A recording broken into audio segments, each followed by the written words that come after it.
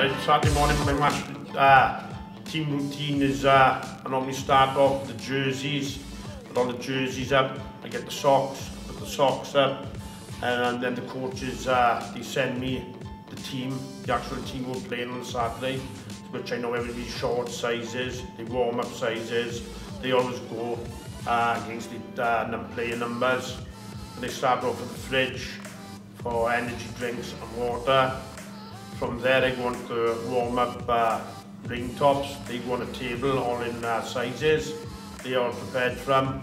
Then I go over to my table and put the pre-workout out. There's sweets there for them. There's elastic bands so they can warm up. There's back rollers there, bananas. Pretty much everything's done by 10:30 on a Saturday morning. The reason why I think it's important is because back in my day when I was playing rugby, the kit used to be piled up in the middle of the changing room. If it was working, you'd get down there, you'd have an old pair of shorts, you might not even have a pair of socks. But this modern day and age now, I'm looking after the players. The reason being is they work, they come down here, I know these short sizes, the warm-up top sizes, the sock sizes, so they don't have to worry in the morning.